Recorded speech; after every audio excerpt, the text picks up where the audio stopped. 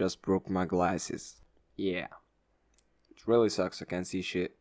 I have examinations next week, and it will take some time to make a new glass, and I won't see shit on examination. I would fail, and my father would beat the hell out of me. But anyway, what's up guys, it's your gaming dude back with another video. And in today's video I'm coming at you with an RX 470 4K benchmarks. Now first of all, these are not my benchmarks, but they're 4K, coming from another YouTube gaming channel, but all the in-depth benchmarks. I mean, if you want to see how the frame rates fluctuate, all of the games that I have shown in this video, the real benchmarks will be linked down below.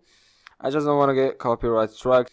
I use free to use gameplays that I found on YouTube and game trailers, and I still hope I won't get copyright striked. So there are 10 games played at 4K, high, ultra, sometimes low settings. I mean, on the average of games, you're getting about 30 frames per second, and that's what you expect from a $350 gaming PC. Oh, I forgot to mention that the RX 470 that was tested was an 8 gig version. The one that was used was the one that's used on the $350 gaming PC was 4 gig version.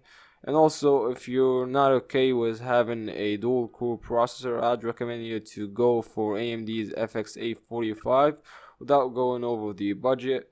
But you can wait for some time until AMD release their newest platform. These videos take a lot of scavenging for me to make, so yeah, if you like that video, please subscribe to the channel. But thank you for watching, and I'll see you soon. And you make me feel like a rebel.